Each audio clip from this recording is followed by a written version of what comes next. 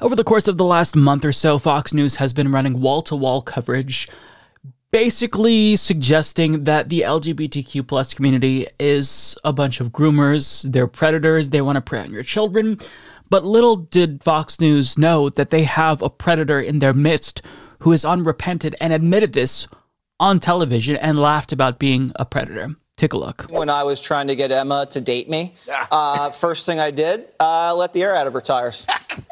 She couldn't go anywhere. She needed a lift. I said, hey, you need a lift? She copped right in the car. Does she know this story? No, she doesn't know this story. Does she watch the show? Jesse Jr. does too. You're basically the Zodiac Killer.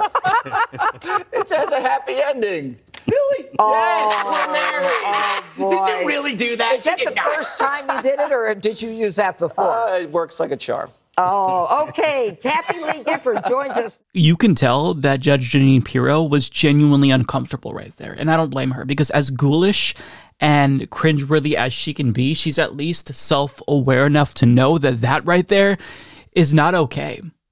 And his wife didn't even know that he did this. So he kept this from her for years, potentially, however long they've been married.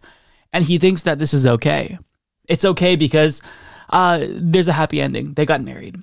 Okay, well, if you abduct someone and you keep them as a captive for years against their will, but eventually they warm up to you and they begin to like you and you eventually get married, do you call that a happy ending? Because I would call that Stockholm Syndrome.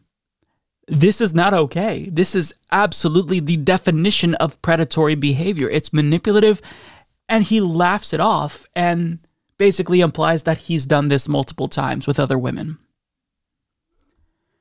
Imagine if this was a gay man who was admitting this.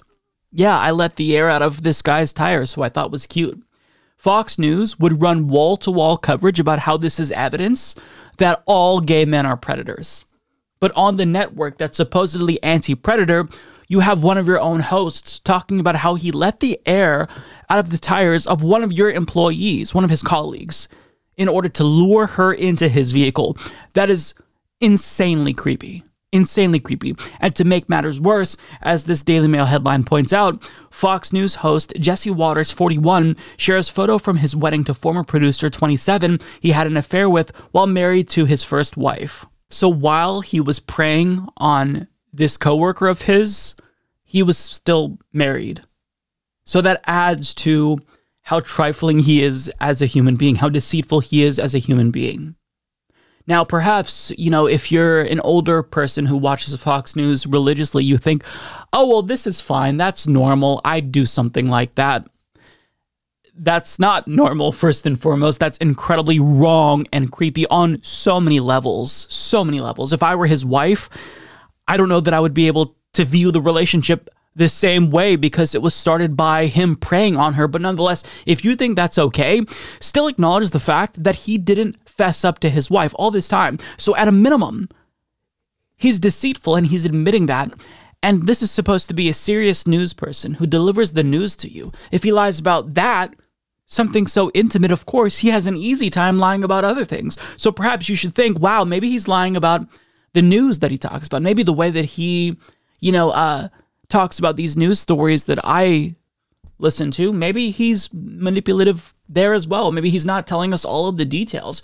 Isn't this a violation of trust, not just for his wife, but to the viewers as well, to basically admit that he's a liar? I mean, I don't think the viewers will care when Fox News or when Tucker Carlson went on Dave Rubin's show and admitted that he lies. I don't think they cared at all. Yeah, sure, it's fine. Somebody who's a serious news person lying to me, perfectly fine. I still trust them. Okay, I don't know how to even react to that. You should not trust them if they are a proven liar, but still, here we are. Now, as Ari Drennan points out, these are the people who lie and tell your parents and grandparents every day that LGBTQ people are predators. And that really, to me, is what makes this story that much more ridiculous. He didn't even have the decency to wait until Fox News ended their hate campaign against LGBTQ plus people. Just in the middle of their hate campaign, he's like, yeah, I think predators are bad, except when I do it. Then it's perfectly, it's acceptable if I do it. I mean, wow. And to laugh it off and say it works like a charm. Unbelievable. Unreal. So, I mean, Fox News, if they're really against predators, you would think that they would fire Jesse Waters immediately, especially considering the way that he preyed on one of their employees at the time. I mean, is he going to do this again? Is he going to prey on a new coworker while he's married to his current wife? That's what he did before. I don't know what to say. What if they choose to not get in your car, or they reject your advances? We don't know the extent of his predatory behavior and how far this can go. Is he actually a danger? It seems like he is to his colleagues. But the anti-predator network is, I guess, protecting and harboring a predator, and they're okay with that. Yeah. So unless Fox News fires Jesse Waters, then you have to not take anything they say about predators seriously, because they're okay with predators if they keep someone there who admits that he preyed on one of their coworkers or one of their employees, one of his coworkers. Just so vile, so gross on so many levels. And if I were his wife, I would definitely rethink this relationship, given how that's the way it got started and he thinks it's funny and he never told you. Unreal.